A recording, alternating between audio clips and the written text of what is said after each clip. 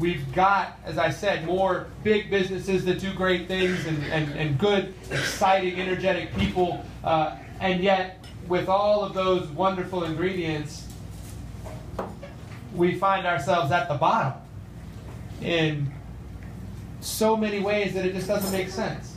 And there's no reason for this state that we all live in and call home and excited to stay here. There's no reason for us to be dead last in unemployment or dead last in terms of how fast we're recovering from the recession, or 49th in high school graduation, or at the bottom in SAT scores. I mean, I could go on. I was in the Peace Corps in South Africa, and we talked about infant mortality and maternal mortality as indicators of third world health.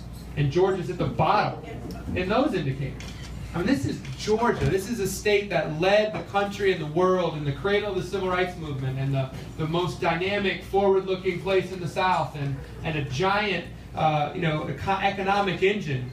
And yet, we're just not taking those ingredients and putting them together in a way that makes sense. And folks know that, and they see it, and they know that this is not where we should be or where we could be. That's right. And it's true. It's true, and folks are feeling it. And the second thing I want to tell you is, number one, the first thing was, Georgia's got no business at the bottom. Oh. And the second is that Georgia's ready for something new. Amen. And I'll tell you, we go across the state, we have traveled everywhere, we have been to every corner of the state, and we have talked to giant groups of Republicans in rural Georgia about their education system. And they want it to be better. They watch it get bled dry. They're not getting the answers that they want from the folks in Atlanta, and they're ready for something new. That's right. And they're cheer for it if you want to. I mean, I think that's good.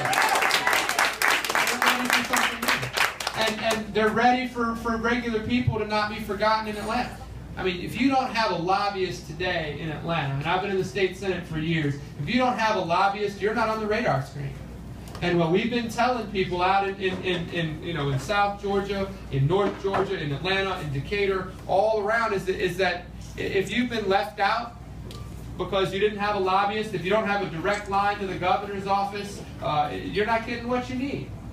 And small businesses like this are not getting what they need. And middle-class people are not getting what they need. But the good news is that soon those regular, everyday people, they're not going to need lobbyists, because they'll have a governor. That's right.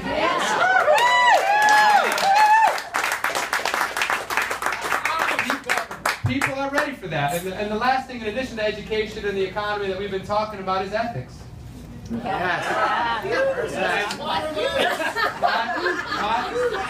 I used to have this long spiel about ethics, and here's what we were going to do, and it just got too hard to keep up with all the scandals that we've had. I mean, we had 7 scandals in 7 days a couple weeks ago. But here, my position on ethics in the governor's office is this: I think that we need something.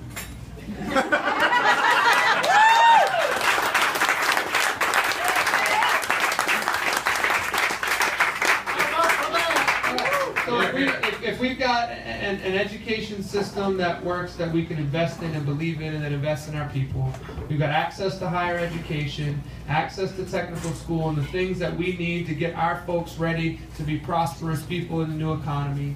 And if you've got a business environment and a business climate that works for everybody, and not just the people that have a direct line to the governor's office, and if you add to that honest people, then we're going to have the state that we all know we should.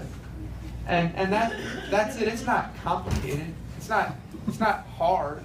It's just doing the right thing, and it's not getting caught up in the mess that they're caught up in now.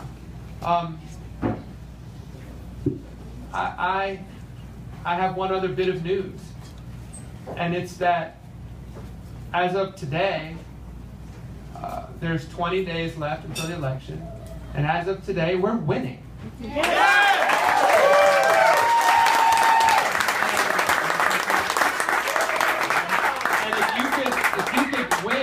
The election today, I'd be the governor. All right. Yeah. But you can't win the election today. And so what we have to do, the election started yesterday. People are voting. My wife voted yesterday. I trust her. She says she voted for me. I think she did. But if we do the work and we raise the money between now and November the 4th, we'll win. The governor has been stuck at 44% basically since the snowstorm. Frozen, you might say, at 44%. But we've moved, and we've passed him, and he knows it.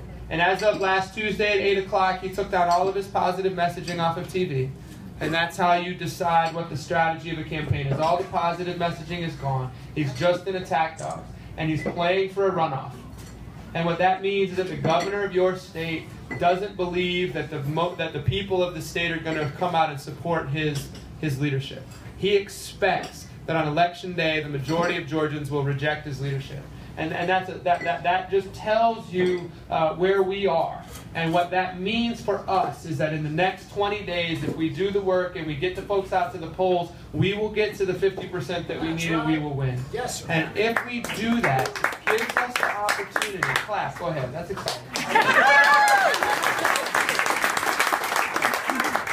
But it gives us the opportunity again to have this place that we call home be a place that we can be proud of every day. It has a governor that will put us on the map as a dynamic, forward-looking, exciting place where other folks are going to want to move, that can take the reins off the economy and all these great ingredients that we've got. And so if y'all will talk it up, the thing I would ask for you is this. If you've got a little bit more to give from a resource standpoint, we'll take it. And we need it. And it's incredibly helpful. And I wish it wasn't true, but we need it. That doesn't matter if you're from San Francisco or anywhere else. We can still take the money. The other thing that we need from everybody is word of mouth. There's nothing that's more powerful in our politics than word of mouth. The TV ads are gross. Everybody hates them. But they work in some ways. But to build a positive message, to build an energetic group of folks, the best way to do that is for you to talk to your friends. And if you're willing to talk to your friends, don't underestimate the power of that communication, because you have influence among your folks. And if your friends vote, just looking out at this crowd, I can tell that if your friends vote, we will definitely do better in the election, right? I mean, these are who we care about and who we believe in, and it matters. And so don't underestimate your ability to influence the election by talking. Put it on Facebook, put it on Vine, put it on Pinterest, put it on Twitter, put it on YouTube and everything else that you got. On Instagram. What else? Pinterest. I said Pinterest. Yeah. The point is we have the tools that we need and the ability to make this happen. So I appreciate y'all. I'm going to hang out for a little while and probably drink a beer. That's okay. And then otherwise I'll just be there to be excited with you guys, to say thank you for all that you've done and for the energy that y'all are putting into this election. And if we do it, we'll win. It's exciting. Thank you.